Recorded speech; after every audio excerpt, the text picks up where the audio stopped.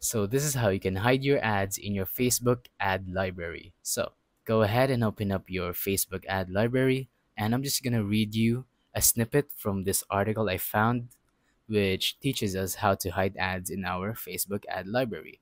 So it says, hiding ads in the Facebook ad library can help you manage what content you see and ensure a more streamlined browsing experience.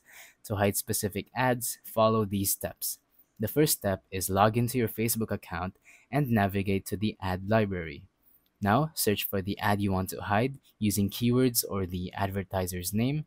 For example, the brand of that ad that you want to hide, you can go ahead and just search for that.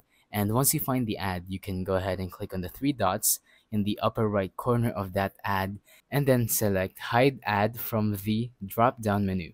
Now, confirm your choice to hide the ad, and then there you go. You have confirmed your choice to hide the ad, and you will no longer see ads like that anymore.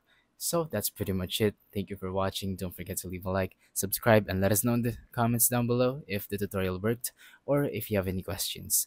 Thank you and goodbye.